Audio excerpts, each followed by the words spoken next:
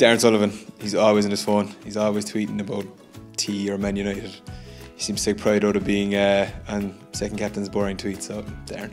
Austin Gleeson, I don't think. I think the first, even into a dressing room, the first things he looks for is a socket. I think he has to buy a new phone, the battery's life, and probably all the women on Snapchat and things like that onto him. But he just can't seem to get enough of it.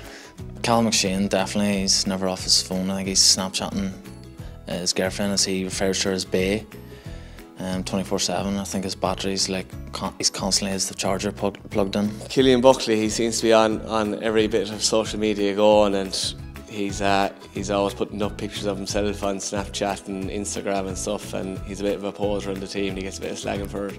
Owen Kern he's new in the panel, and he never leaves the phone out of sight. We have a strict phone ban when he's around, because you never know what he's going to come out with his phone. He'll always take pictures of Snapchat or something. He's always on something, Instagram. It's all about the likes. Everything's about the likes. Kyle Barrett, he'd be always on his phone, whether he's texting or Snapchatting or on Instagram, whatever he's at, so he'd be one that's always on his phone. Surprisingly, actually, the mobile phone addict is David Clark. He takes selfies quite regularly. He's addicted to selfies on his phone, which is odd, because he doesn't really use social media, so nobody knows where these selfies go. Probably Conor Whelan or Joe Kenny, always on the phone, never off it, always on Instagram.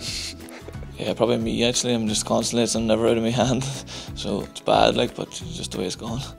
James Lockyer is quietly protective of his phone. He tends to have it everywhere with him, even though he doesn't necessarily interact that much with people on the phone when you ring him. We have a couple of them now, but I think John Egan might just be the top one there. He's always on social media, so he is.